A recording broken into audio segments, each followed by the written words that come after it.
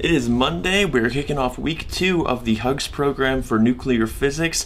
Week 1 was super eventful. We've had lectures on quantum chromodynamics, deeply virtual Compton scattering. We were given virtual tours of Jefferson Lab. There's been a lot, but I am running late right now. I need to be attending a lecture now on writing CVs and applications in academia. So I'm going to go ahead and hop into this lecture. I'm actually really looking forward to it. It's probably going to be one of the most useful talks of this entire program, I think. And as long as no one expects me to be interactive and social at 6:30 in the morning, I think I'm really going to enjoy this. So let's go ahead and check this out. So the next point is that when you're applying for postdoc or faculty searches, your CV is actually relatively less important than the reference letters you get. Part of this is that when you're doing an academic application, if you think about how large the field of nuclear physics is, it's rather small. So you know a whole lot of the letter writers. What you're very much interested in is what these people who you kind of know say about the prospective candidate. Okay, and one final point, that occasionally when we're doing searches and we're discussing the candidates, we want to reference something that was said and we want to find it again. Here I took one CV I received and just show you it was divided up so I could easily find things about education, research, the dissertation, teaching, all nicely separated and easy to identify. That talk was really interesting. It's starting to make things a bit real since I only have a couple more years left of my PhD, and then this whole postdoc thing is going to become very real very quickly. We just had this platform to ask the presenter tons of questions on CV related things, what we should emphasize, how to become more competitive. It went a little bit long. I'm about to go right into a lecture on gluons in QCD. So it looks like we're picking back up with the QCD lectures, quantum chromodynamics. I don't really know what to expect for these ones. I think that can be very complicated because the whole thing with gluons, what makes quantum chromodynamics so difficult is the additional structure that is worked into the theory. With quantum electrodynamics, it's relatively simple because it's what's referred to as an abelian gauge theory. And as a consequence, you get things like photons don't directly interact with each other.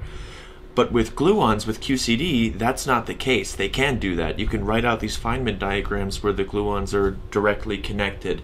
And as a result, the theory is a lot more complicated. That's what's referred to as a non-abelian gauge theory. So this has the potential to be probably one of the most complicated talks of the summer school, but I'm definitely looking forward to it. So let's go see what this is all about.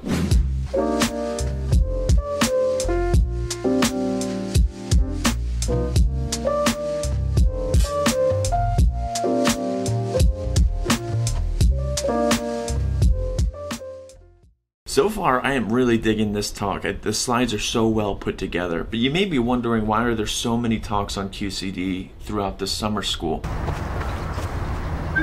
Nope. Well, I think part of it is because there's a lot of different applications and a lot of different regimes and subspecialties within QCD. For example, all of my stuff is perturbative.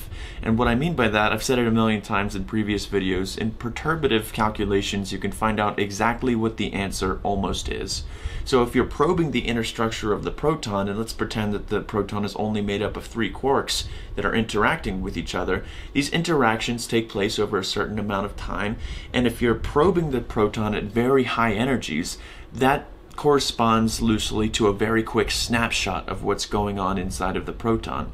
And in that very small amount of time, we can treat it as if the quarks haven't had enough time to communicate with each other. In other words, in that small time window, you can treat them as if they're almost free particles, where perturbation theory is appropriate. But at smaller energies, close to around 1 GeV or so, which just so happens to be around the mass of the proton, you can't do that anymore. You can't do perturbation theory. So it's kind of ironic that where it would be very nice to be able to consistently apply perturbation theory to the system, just so happens to be where it more or less gets thrown out of the window and you have to treat things exactly. So that's where people like lattice QCD specialists come in. So in these talks, all of this is going to be non-perturbative QCD, which is definitely something I don't know very much about, so this is going to be very valuable. Now we're about to get started on the second lecture of gluons in QCD. I think you get the idea there. I don't really like showing the same lecture twice if it's split into a couple parts, so I'll just see you after that ends.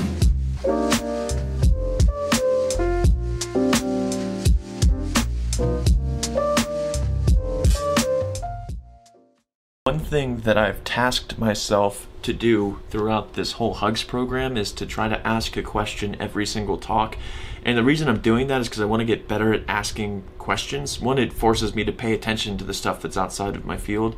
And two, even if something is unclear enough to where I'd want to ask a question, sometimes it's difficult to know how to phrase it to where the speaker immediately knows what the hell I'm even asking in the first place.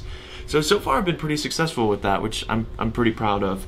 The next talk is going to be on meson spectroscopy. Mesons are particles made out of like quark-antiquark pairs. So the pion would be probably the canonical example. And meson spectroscopy, at least to my understanding, is like a way of identifying these different kinds of particles based on their spin, angular momentums, things like that, by looking at the spectrum. And actually this is going to be on experimental meson spectroscopy. So I'm really excited for this because in the first video I think I said one of the things I'm most excited for is to learn what else is out there besides what my own research interests are. I had this very narrow perspective of what nuclear physics was, and I think this is about as far away from my own research as you could get while still being in that same umbrella topic that is nuclear physics. So I'm excited to learn probably quite a few new things. I'm going into this with very minimal prior knowledge.